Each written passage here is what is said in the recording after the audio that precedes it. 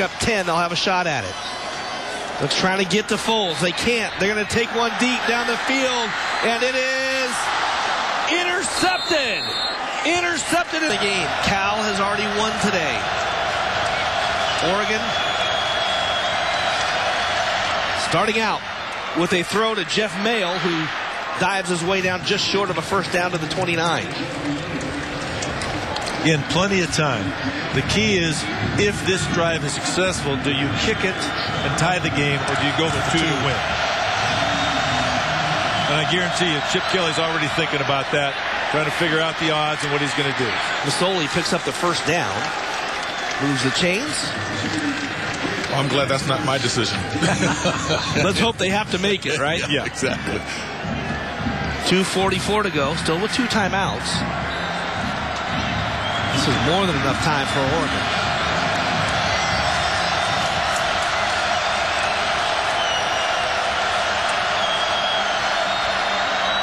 Masoli flush, looking down the field. He'll run it out of bounds and pick up about 4 on the play. The difference, too, in these kinds of drives is, you're playing 4-play drives, not 3-play drives. Yeah. Change the mentality, Coach, when you're calling plays, right? Absolutely. Well, it doesn't really change your mentality. You're not going to, on third down, go for less than 10 yards if you're 3rd and 10. But what it does give you, it's a desperation. You know you're going to go. You have the confidence that, hey, we're going for it either way, so get ready. Give it to Michael James. He's still working. And I think he might have the first down after that little extra push. Well, that's the drive and the strength of that young man. He just took a defensive lineman who had stood him up and drove for the extra yard and a half, 2 yards to get the first down. Well, the fans are just dying behind us. Everybody in the stadium is, just the tension in here is amazing. Great power right here by LaMichael. Keep moving his feet, always moving. Masoli gets flushed again. Might want to get rid of this one, and he does. Again, good pass rush. Nice pressure by the Arizona defensive front.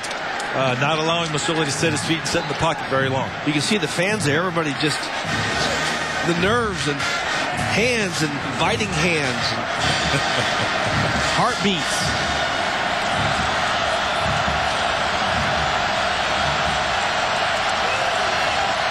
Hopefully number 8's calm. Quick throw. Has a man. And a first down. Jameer Holland with the catch in Arizona territory. 17 yards on the play. Jameer Holland is the one receiver that might command the kind of off coverage because they know his speed. They're aware that he can run by them. So they're going to give him a cushion more so than the other receivers. Ducks are 41 yards away now. Another quick throw to the outside. Low. Mayle caught it for 3 or 4 yards on the play. Down to 138.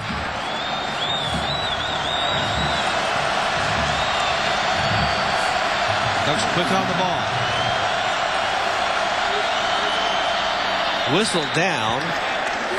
So I don't know if that was a legal procedure. I didn't see anybody move. Ball start. Offense, number 68. 5-yard penalty. Still second down. They need to put the time back on the clock, I believe. I thought it was 1:33. And that play did not go. They wind the clock. So not going to get the time back. Ducks are taking their time right here. It's clicking down to 116, 150. Masoli still with 2 timeouts. Drops it short. Now they're faced with 3rd and long with 1:06 to go.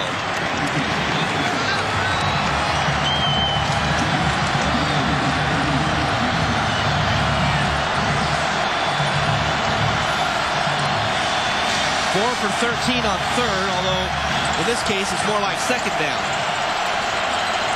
They have 2 more plays to get the first down. They're going to run the ball. Michael James has a hole. James still on his feet. Michael James has the first down.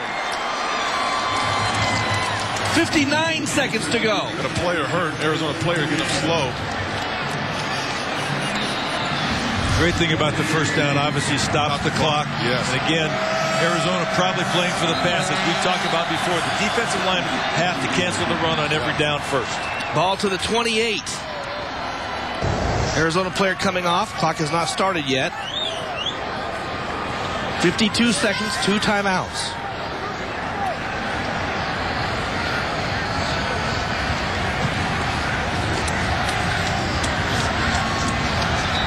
Well, we knew it was going to come down to the end, didn't we? The clock's starting. Clock is moving. Ducks, I don't think, are aware that the clock was going to start there. 45. There's 7 or 8 seconds that went off. Now they run the play. Masoli looking, throws it away. And there's 38 seconds left now is all. Still with 2 timeouts. That was not very good clock management, unfortunately, right there. When you're down, you cannot allow 14 seconds to go off the clock for one play. Again, I think the receiver slipped and fell and obviously took away Jeremiah's opportunity. I think Jeremiah didn't know that the clock was going to start after that injury. Masoli looking, throws it, catch is made. Nice move by Mail. They'll need a timeout here. They'll need to take a timeout left, but they've got to score a touchdown. And in the far right-hand side of the field, the students have already rushed onto the field.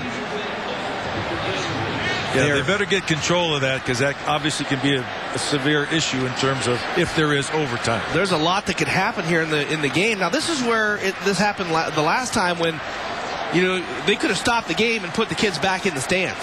This game could go to overtime. There's a lot that could happen. Last time they made the decision not to do that. Now there's security over there. They won't be able to stop that huge crowd from rushing the field, though, as soon as this game is over if Arizona wins. 31 seconds. 23 yards. 7 points behind.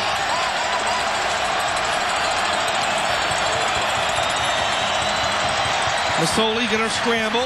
Looking. Masoli throws it away. They know what they're doing. 12 plays, 58 yards so far on the drive. Down to a final play. Remember, if Oregon loses the game, they are not out of the Rose Bowl race. Arizona would have 2 games to win to go to Pasadena, both on the road. Here it is, Masoli. Pressure coming up the middle. Masoli throws it. Caught for the first down. Clock will stop at the 16-yard line with 17 seconds to go. Oregon needs to get quickly on the ball. Love to get 4 plays out of this. 17, 16, 15.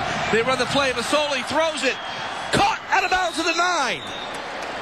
11 seconds to go. They still have 1 timeout. Realistically, 2 plays, maybe 3. Probably 2. It's tough to get 3 plays in 11 seconds. Yeah. Although they do have the timeout.